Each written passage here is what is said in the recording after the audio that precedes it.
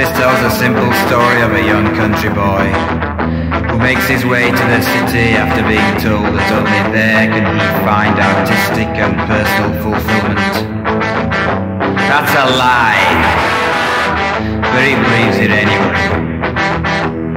And once arrived in the city, he easily succumbs to the glamour and charms of a hard city woman, full of the false promises and smiles of that kind. That boy was innocent.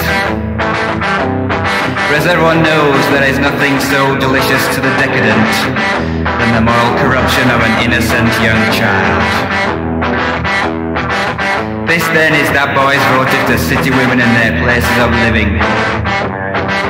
Let us all learn from the lesson he teaches us in Psalm 151.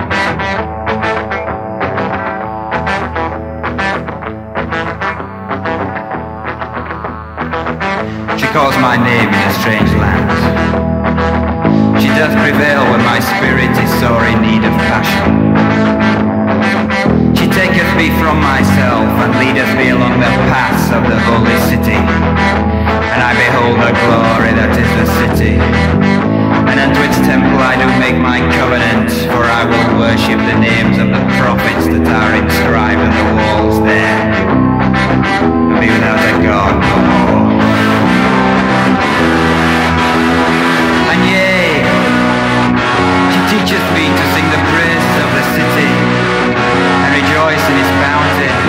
She deviseth new ways of devotion for me, and lo, how I tremble when her voice calls me to bed.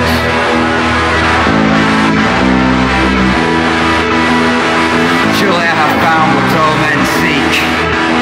My redemption comes with the giving of her sanctuary.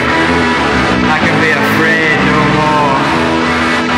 And the truth, oh Lord, the truth is shoddy.